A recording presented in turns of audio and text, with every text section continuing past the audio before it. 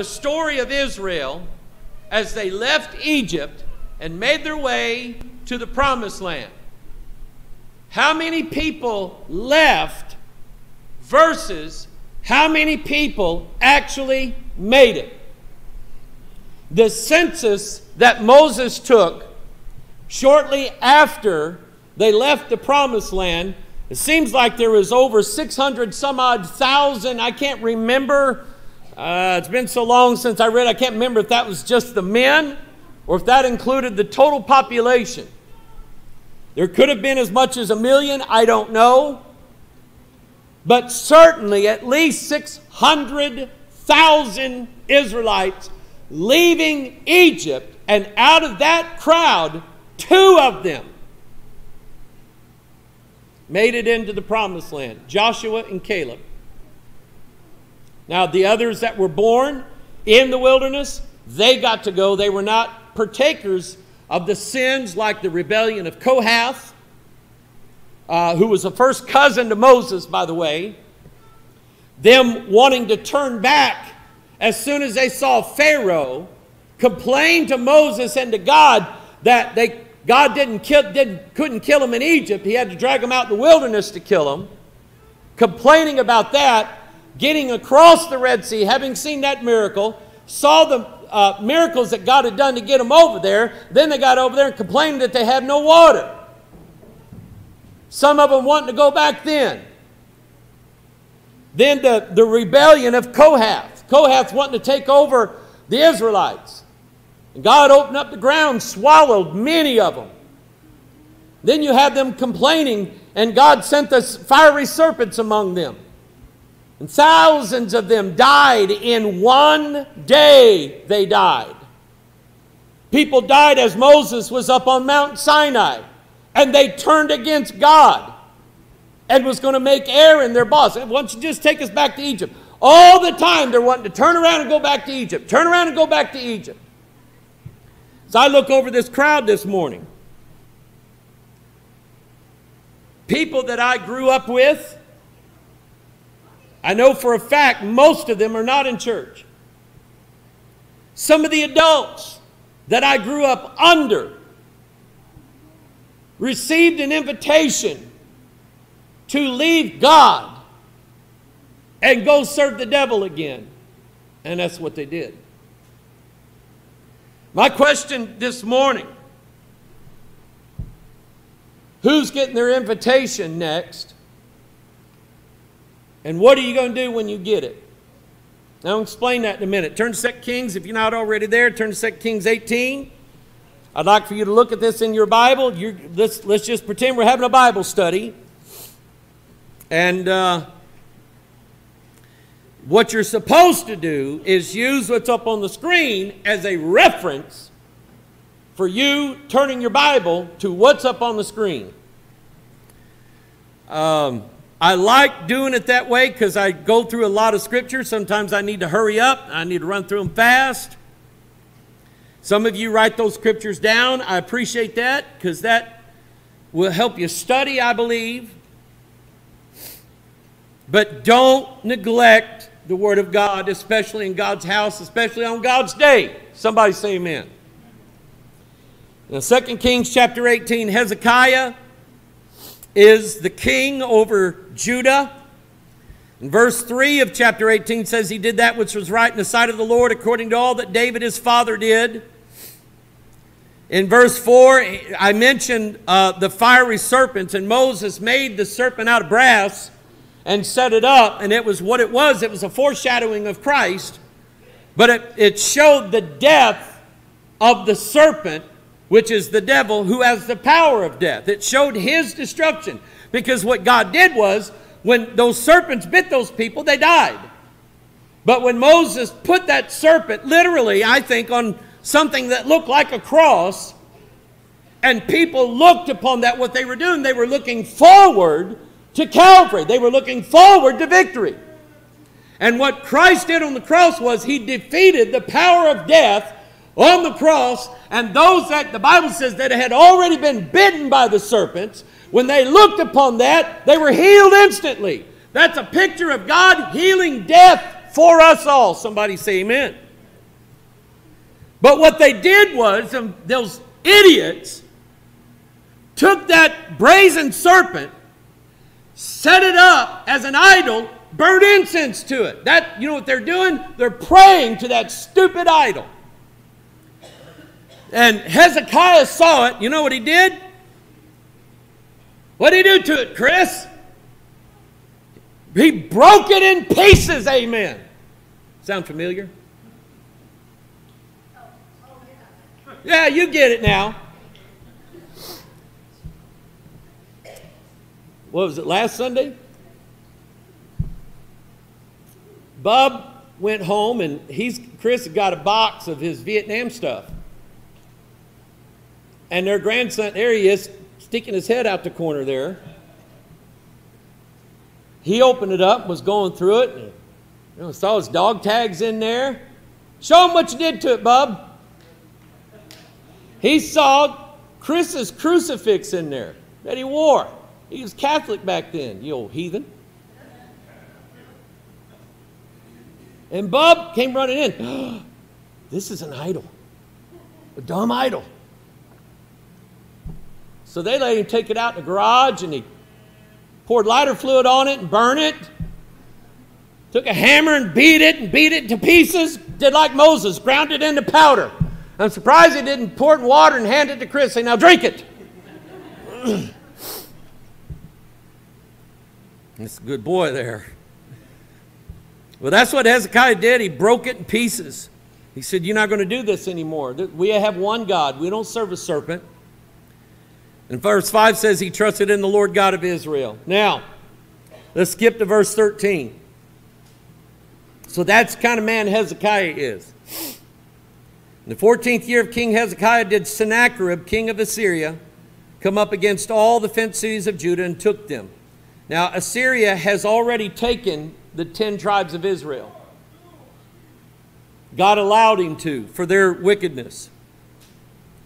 And Hezekiah, king of Judah, sent to the king of Assyria to Lachish, saying, I have offended. Return from me. That which thou puttest on me will I bear. And the king of Assyria appointed him unto Hezekiah, king of Judah, 300 talents of silver and 30 talents of gold. In other words, he tried to appease him.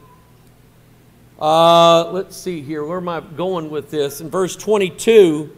In fact, let's stop. I was going to pray. I'm getting ahead of myself, and I want to pray before we move on. I want you to bow your heads this morning. And I want to tell you something. I want to give you liberty. Okay? I want to give you liberty. With your head bowed, years ago, when I was at Richwoods, we had a couple that got under conviction during the song service. And while we were singing, they just come up to the altar. Teary-eyed, crying, both of them. And God began to deal with them down at that altar during the song service. I had never seen nothing like that in my life, but I sure was liking it. And I always want to give God's people liberty. I don't like to try to force people to come to the altar if God is not moving them to do it. But if God moves you to do it, and you can't take it, and you feel like you just need to get up and come down and pray, you come down and pray. You don't need my permission. You're not going to mess me up. If God is moving, you respond. That's liberty. Amen?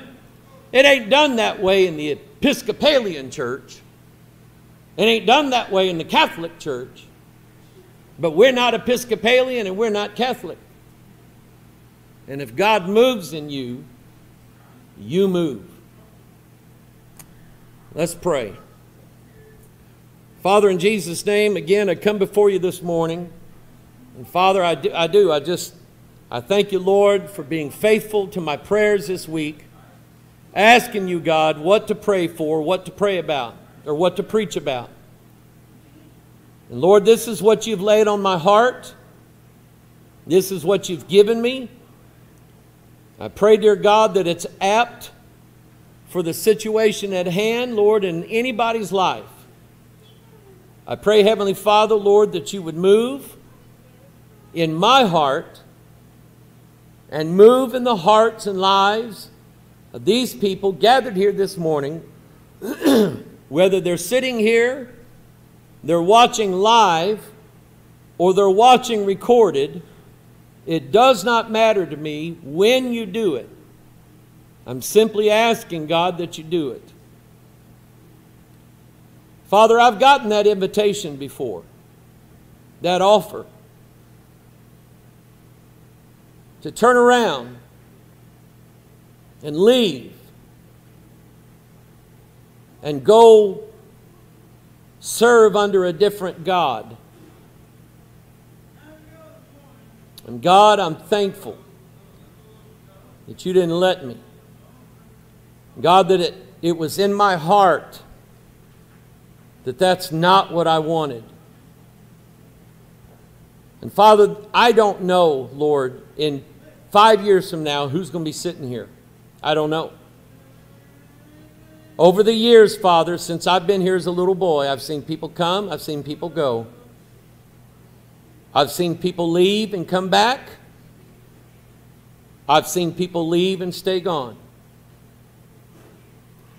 And I pray, Heavenly Father, Lord, that if anybody, any one of us, receives that invitation, Father, we would do exactly what Hezekiah, Isaiah the prophet did. Take that thing and lay it before you. And say, God, I need your help. I can't do this on my own. Father, whoever this is for, whatever purpose it serves, I pray, dear God, Lord, that you would visit this church today. Lord, Father, send down your Spirit. Help us to be attentive to the Word of God. We pray in Jesus' name. And all of God's people said, amen.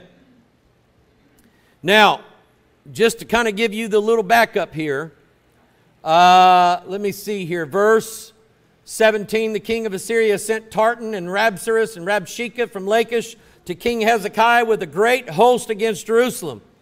And they went up, came to Jerusalem, and they were there, come up, and they came and stood by the conduit of the upper pool, which is in the highway of the fuller's field.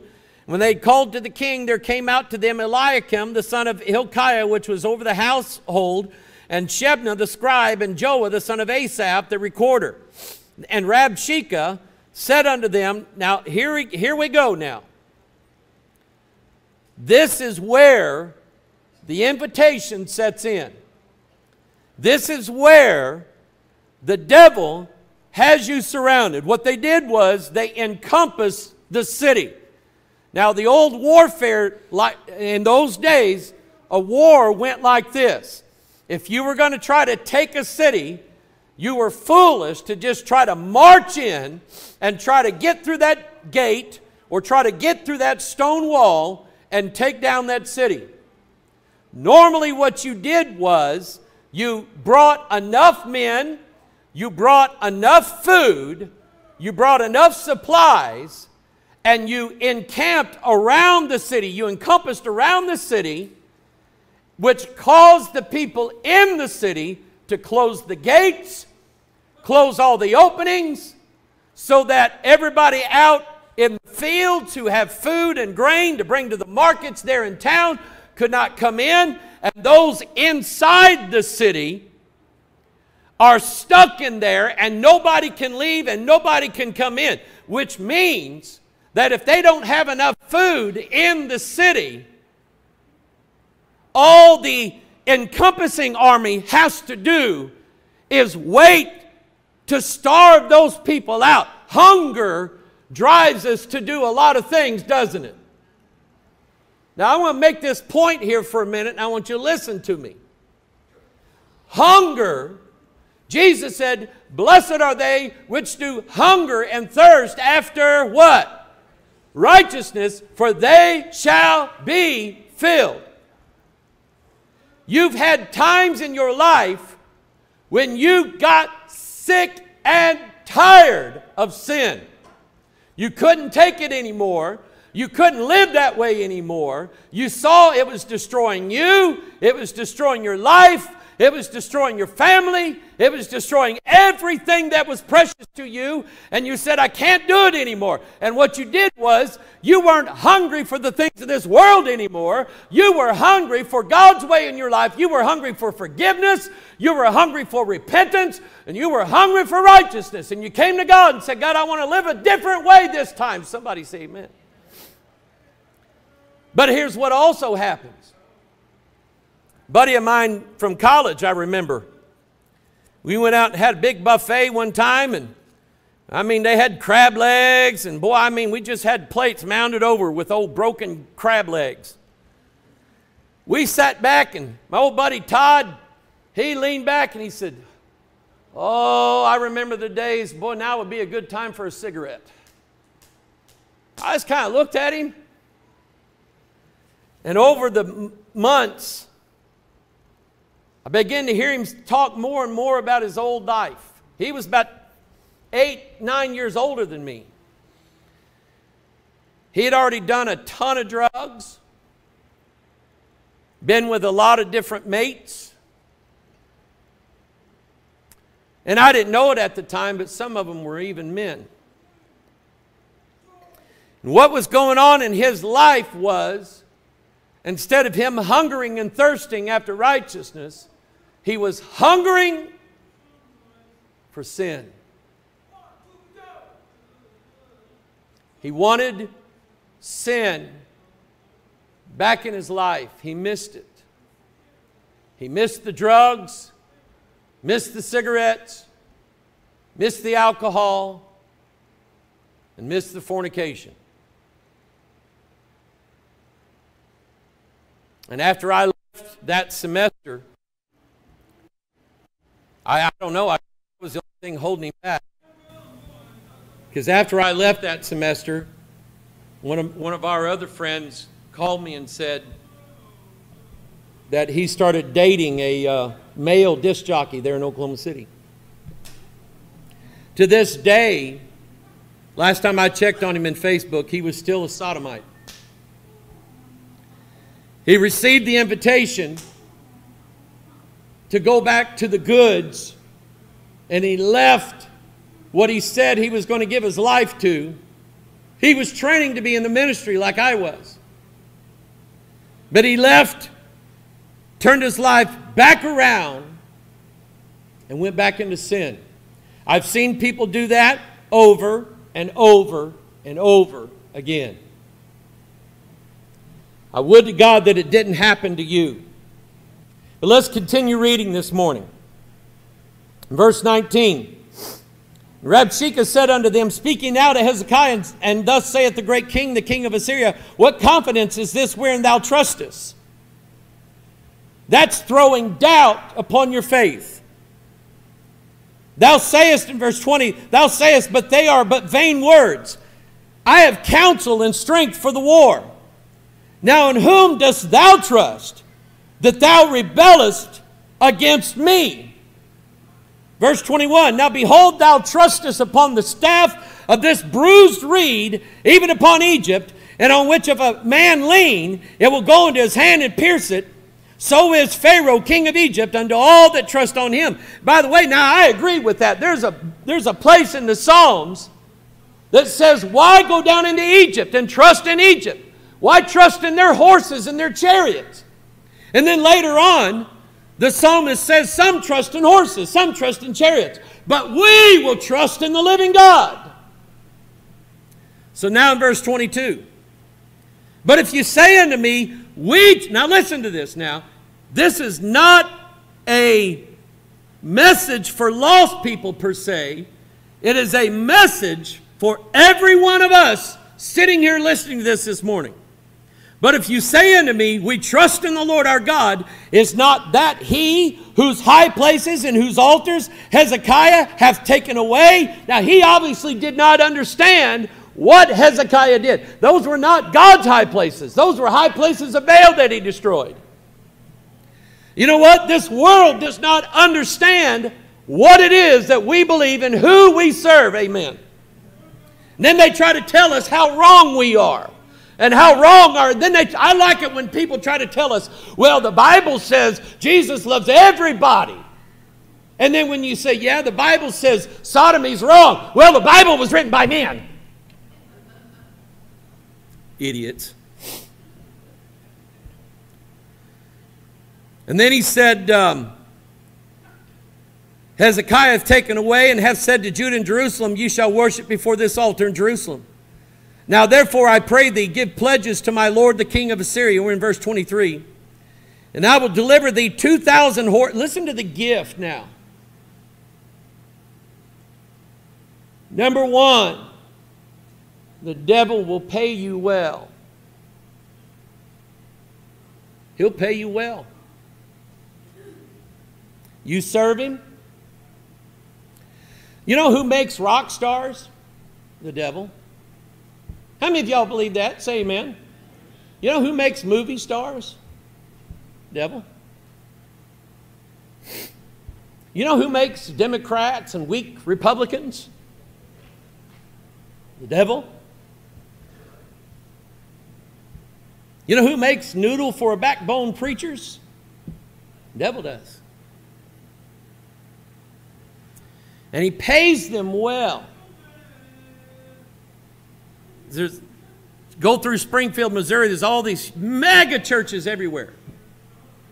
I don't see how they do it. But I see on their board there, Sunday morning service, 10 a.m. That's it. Preacher preaches one sermon, gets paid $250,000 a year. Preach one sermon. I think I'm doing a slow way down.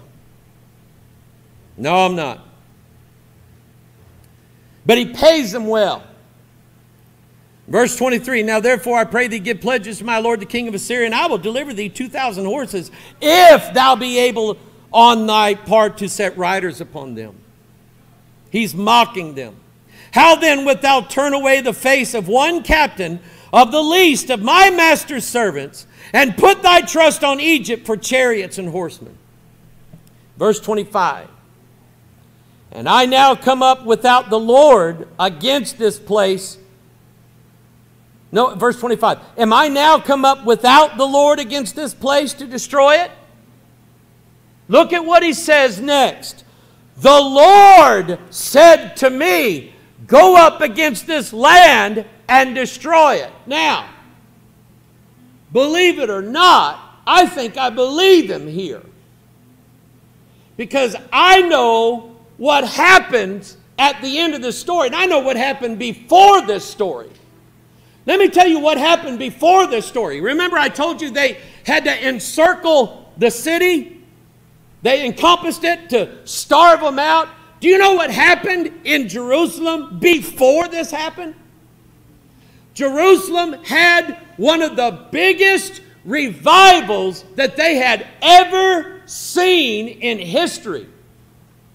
God started moving amongst the people, and automatically, without Hezekiah saying a word, people started bringing in lambs, goats, oxen, grain by the bushel basketful. The Bible says Hezekiah had to build big old barns or silos or whatever, big old booths.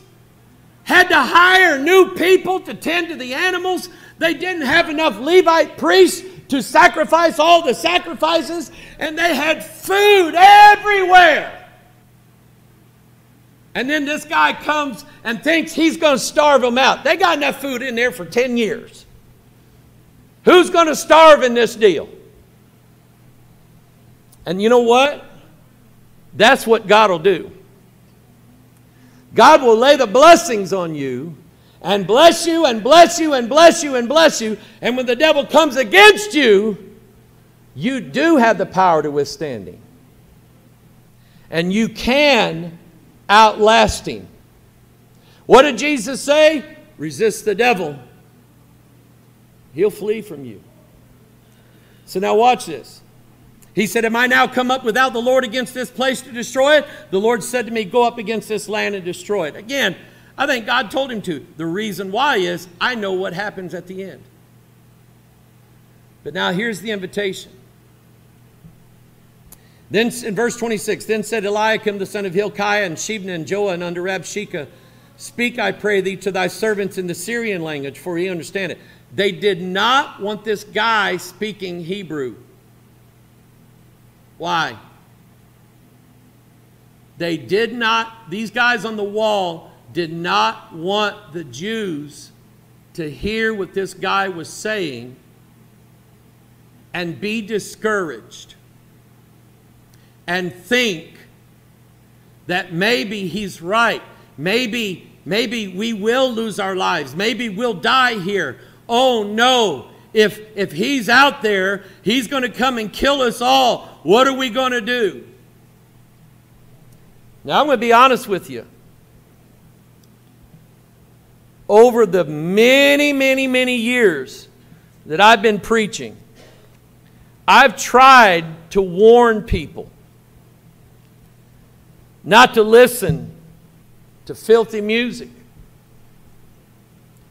not to watch filthy TV shows, not to read the wrong kind of books, not to trust what you see on Trinity Broadcasting Network, not to trust what you hear on so-called Christian radio stations, especially nowadays, not even to listen to what they call most, or I'd say a vast majority of contemporary Christian music. It's junk. In other words, I'm telling you, I'm warning you, I'm hoping that you stop listening to the world and start listening to God. Because you know why? The world will always tell you what you want to hear. Now that same family, that same couple that came down to that altar that Sunday morning down there at Richwoods, Missouri, man, I was encouraged. Woo! Oh, God moved during that service. Man, before we could even preach, people's coming down to the altar. About 8 to 10 months later, his mother, when we went to that church, she told me, she said, you know what he's doing? He's going around to his brother who's lost. He's going around to his younger brother who's lost. He's going around to people he works with, and he's asking them, you think it's okay to take a drink every now and then? He's asking the wrong people, isn't he? You know what they're going to tell him? Well, I take a drink every now and then. Ain't nothing wrong with me. Yeah, I suds it up at night. In fact, I kind of suds it up on the way home. Kind of helps me relax from, having a busy day at work. Just kind of smooths me out. By the time I get home, I'm just good and limber, and I just kind of lay there on the couch, drink all night. They told that man what he wanted to hear, and he ended up listening to it and left. To this day, I don't know that he's back in church. I know his mom and daddy's dead, but to this day, I don't think he's back in church. And what I'm telling you is, there's a reason why I don't want you reading an NIV, and I don't want you listening to the world. And I want you to be careful about what you read on the internet, or who you listen to on the internet, or what YouTube videos you watch, or what Facebook pages you like. Because they may just be full of poison, and you wouldn't know it. You know what happened this last Wednesday night? I don't know 100% because I didn't ask, I didn't get involved. But apparently God was dealing with some young adults in that church about some of the lifestyles they were living, and possibly things that I brought up during the course of the week. God began to deal with them, and they got scared, not just the fear of the Lord, they got scared of what the devil could do, and they went running to Jesus. And I like that. When you find yourself listening to the wrong thing, come running to Jesus for help. I'm going to try to quit saying somebody say amen this morning. Because whether you amen or not, it's true. In verse 27, back in verse 26, he said, I pray thee to talk to us in the Syrian language, for you understand it, and talk not with us in the Jews' language and in the ears of the people that are on the wall. They did not want the people discouraged. They did not want them to fall for the lies. Verse 27, but Rabshakeh said unto them, hath my master sent me to thy master and to thee to speak these words? Hath he not sent me to the men which sit on the wall? Now I'm going to read this phrase here, and I'm not trying to be vulgar, but this is the word of God. It means what it says, that they may eat their own dung and drink their own piss with you. What that means is that they intended to starve the Israelites long enough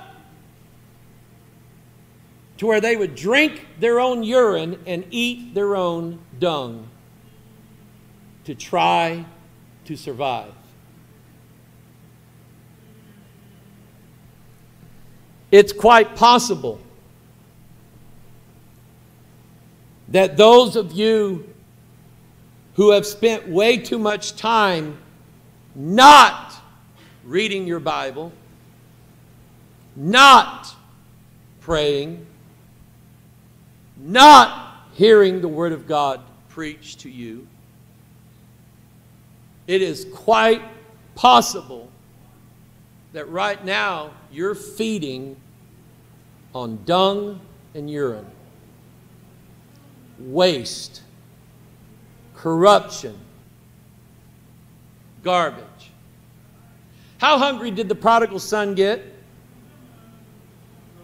Have you ever seen what hogs eat? They take food out of grocery stores that is wilted, rotted, and molded, and they sell it to hog farmers for slop.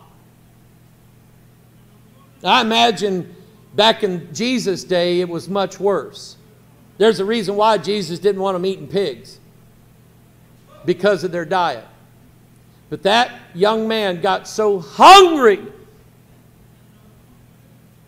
that he would have eaten the slop that the hogs were feeding on. And when you get so hungry that you just sit and feed on corruption, maybe it's time to come back to the Lord where there's some food.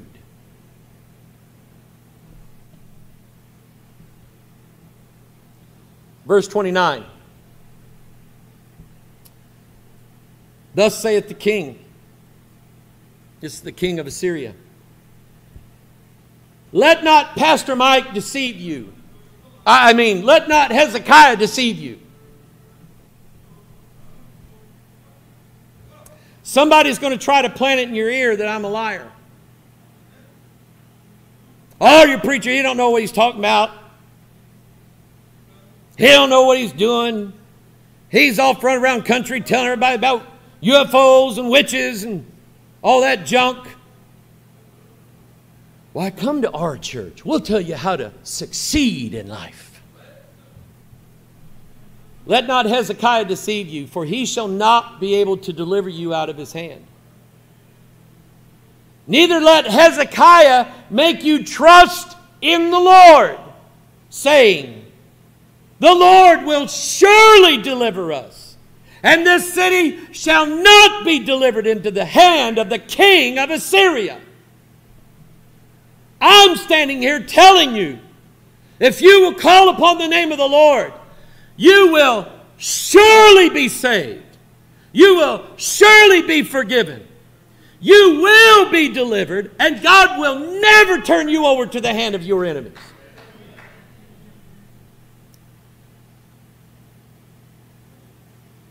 Now, after I say that, I guarantee you this week the devil's going to come along and say, your preacher's a liar. Verse 31. Hearken not to Hezekiah, for thus saith the king of Assyria, make an agreement with me by a present. Do you know what gift the devil wants in exchange for giving you the things that you lust after, the things that you desire? Tell me what he wants. Your soul. Bring me a present, and I'll give you everything you lusted after. I'll give you everything you want. Jeffrey Epstein,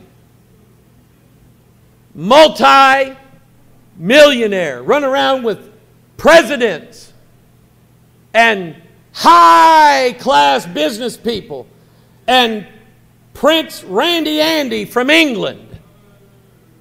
Nasty people, disgusting people, powerful people, people that he thought could keep him out of prison because he was messing with 13-year-old girls, had underage women on his island, had flying people out to his island, hooking them up with these girls to make them all complicit in his crime, so that they would never allow him to be turned in by any police department or justice system in any country. Ended up dead by hanging in his prison cell. Whether he did it at his own hand or somebody did it. The devil always gets his price, doesn't he? Always. Verse 31 again, about midway, he said, make an agreement with me by a present and come out to me, and then eat ye every man of his own vine, and every one of his fig tree, and drink ye every one of the waters of his cistern, until I come and take you. Listen to this now. Until I come and take you away to a land like your own land. Well, wait a minute. If it's a land like my land, why don't I just stay in my land?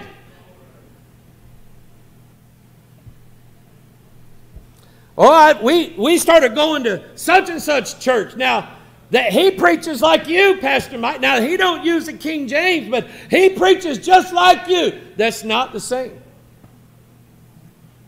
If he ain't using King James, he don't preach like me.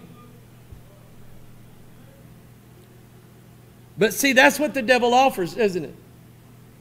What did Ahab offer Naboth in exchange for his vineyard? I will give thee the worth of it in money, or I will give to thee a better vineyard. Well, if Ahab had a better vineyard, what did he need Naboth for?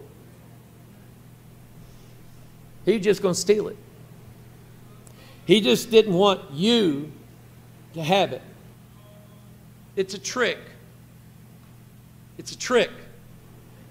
He always is lying to you. And I just want to ask you a quick question. Is hell anything like heaven? I want to take you away to a land like your own land, a land of corn and wine, a land of bread and vineyards, a land of oil, olive, and of honey. He just happened to mention honey, didn't he? That you may live and not die. What was it? One of our founding fathers said of this country, those who would exchange safety or liberty for safety deserve neither. Live free or die.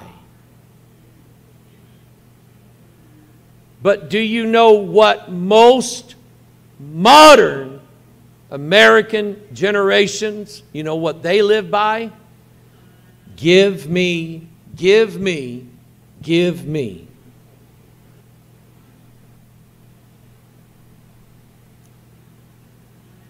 And hearken not unto Hezekiah when he persuadeth you, saying, the Lord will deliver us. Hath any of the gods of the nations delivered at all his land out of the hand of the king of Assyria? Now what he's going to do, he's going to run through the king's resume. He's going to tell us now all of the great kings kings now and all the gods that he's destroyed. I have here Exodus 20 verse 3, thou shalt have no other gods before me.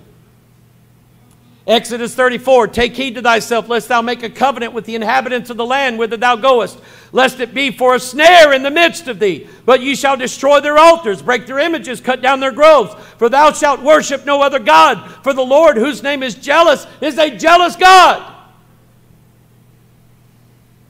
And you spend your time worshiping the light of your television, worshiping the light of your internet, time at the altar of Facebook, and have very little time for God. And yet our God said he's a jealous God. Do you think he's looking down upon you with the favor that you've believed in your mind that he is? Probably not. Verse 15, lest thou make a covenant with the inhabitants of the land, and they go a-whoring after their gods, and do sacrifice unto their gods, and one call thee, and thou eat of his sacrifice. And thou take of their daughters unto thy sons, and their daughters go a-whoring after their gods, and make thy sons go a-whoring after their gods. Thou shalt make thee no molten gods. God said all this. Daniel 3:25, the fourth is like the Son of God. And Daniel 3:28, Nebuchadnezzar at that point made it a law and said that nobody should worship nor serve any God except the God of Shadrach, Meshach, and Abednego. And he said there is no other God that can deliver after this sort.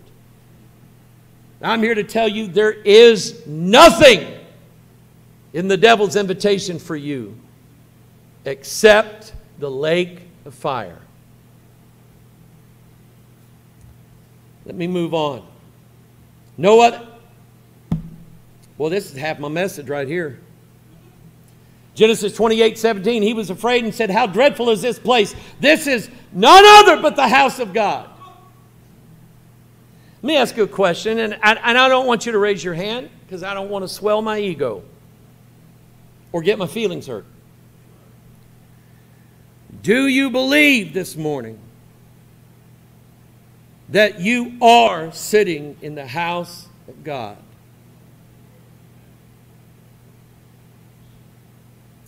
There is none other but the house of God. Acts 4:11. I like phrases. I was looking at this last night. This is the stone which was set at naught of you builders, which has become the head of the corner. Neither is there salvation in any other.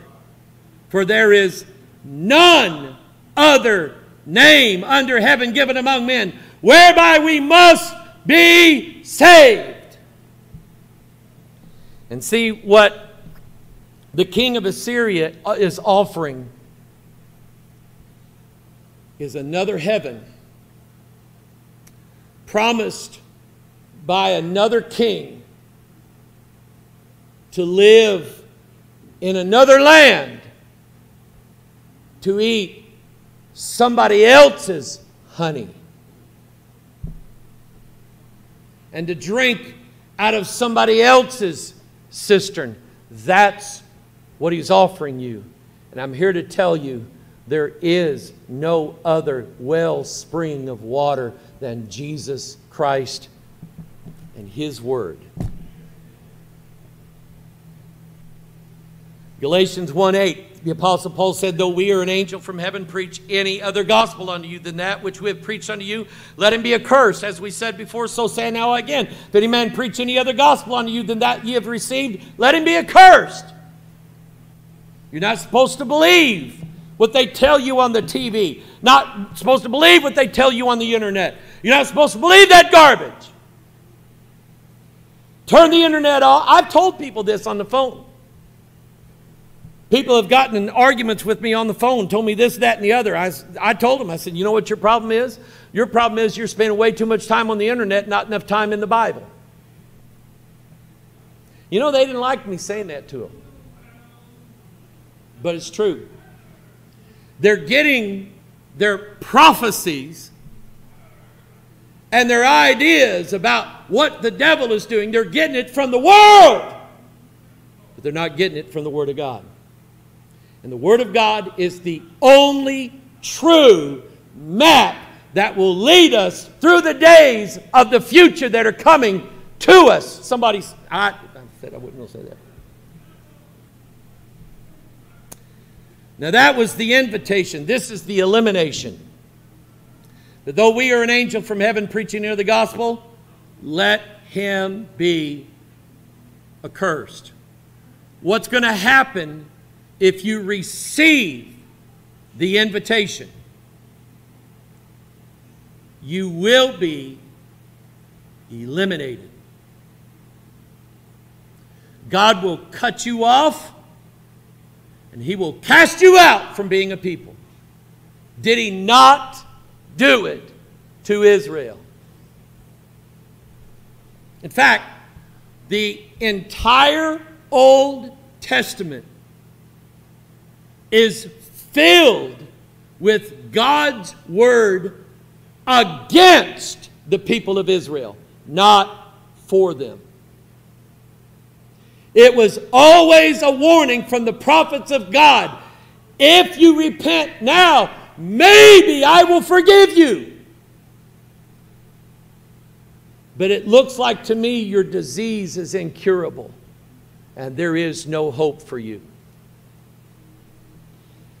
Now, I've known people that have been gone for a long time and have finally come back, and praise God they did. But I'm here to ask you this morning, are you willing to take that chance? Good grief. Are you willing to take that chance? Are you willing to listen to the invitation the devil sends you and says, well, you know what? I'll go out and play with sin for a little while, and then I'll get my fill of it, and then I'll come back. You know what you might as well do? You might as well get you, I've been watching Price is Right. You might as well get you some of them big red dice that Bob Barker has, you know, where they roll them for the price of the car. You might as well get you a couple of those and just roll them across the church floor and say, come on, 7. Come on, 7. If they hit 7, I know I'm going to heaven. Who in here would be stupid enough to take a chance like that?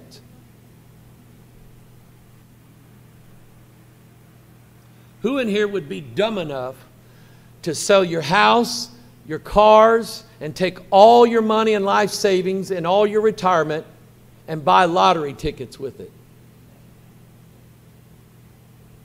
Surely I'll win. No, you won't. No, you won't. He says here, back in 2 Kings 18, hath any of the gods of the nations delivered at all his land out of the hand of the king of Assyria? Where are the gods of Hamath and of Arpad? And in other words, he's saying, we've defeated all these gods. Where are the gods of Sepharvaim? Where are the gods of Hena? Where are the gods of Ipha? Have they delivered Samaria out of mine hand? No. Who are they among all the gods of the countries that have delivered their country out of mine hand, that the Lord should deliver Jerusalem out of my hand? God had let this king win so many battles that he got cocky. He beat lesser gods, and that made him think that he could beat the Most High God. But he can't, because he's the Most High God. I'm going to close it down here in a minute. Turn to 1 Corinthians 10, and I'll close.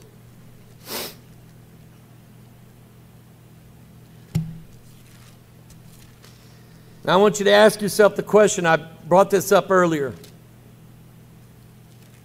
Out of over 600 some odd thousand that left Egypt, headed for glory, how many of them made it? 2.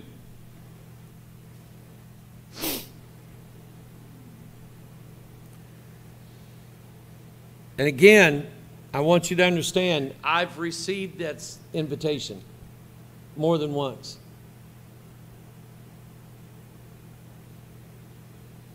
Mike, I'll give you everything. I'll give you everything you want. Just follow me. Mike, I'll give you your best life now. Just follow me.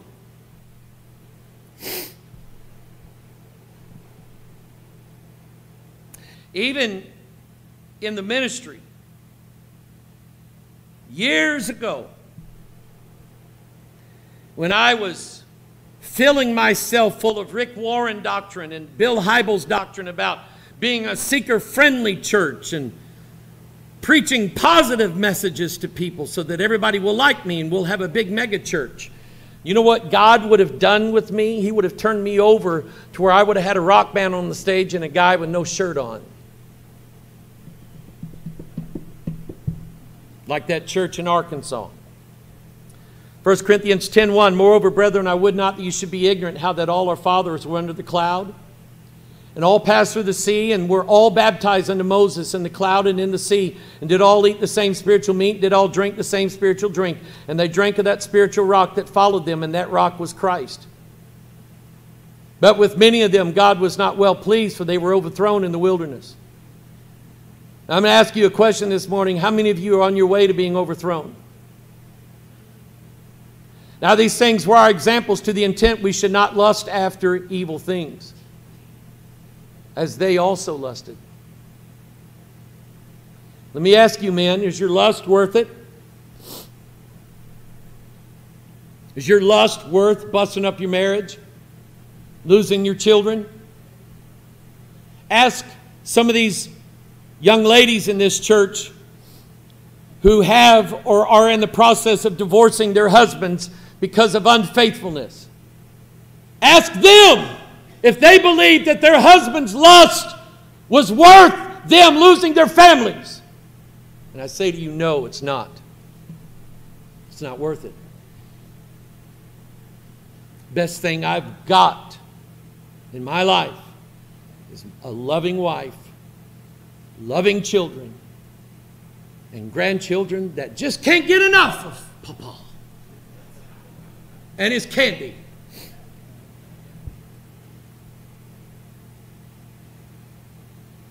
And the devil tried to talk me out of it. Verse 6, these things are written as examples to the intent we should not lust after evil things as they lusted. Neither be ye idolaters, as were some of them, as it is written, the people sat down to eat and drink, rose up to play. Verse 8, neither let us commit fornication. I'm telling you, fornication is everywhere. As some of them committed and fell in one day. God killed 23,000 people in one day for the sin of fornication. Neither let us tempt Christ, as some of them tempted and were destroyed of serpents. You know what tempting God is? Tempting God is thinking you can accept the devil's invitation on a temporary basis. Make God forgive you so you can come back and act like nothing happened. Neither murmur you, as some of them also murmured, were destroyed of the destroyer. Now all these things happened to them for ensamples. They were written for our admonition, upon whom the ends of the world are come. Wherefore let him that thinketh he standeth take heed lest he fall. I want you to bow your heads this morning.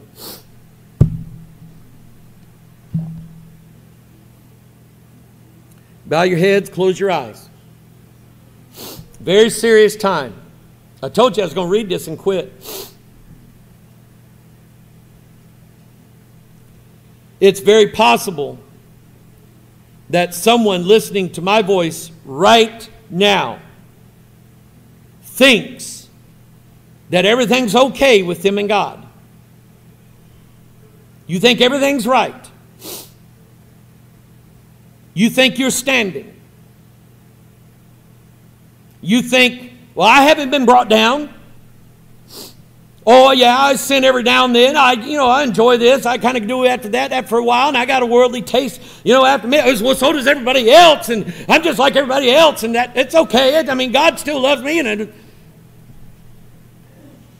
you think you stand. And God said, take heed. You're the one that's going to fall. I'm wondering Who is it this morning close to falling? Close to accepting the invitation? Or maybe you've stepped in that direction already.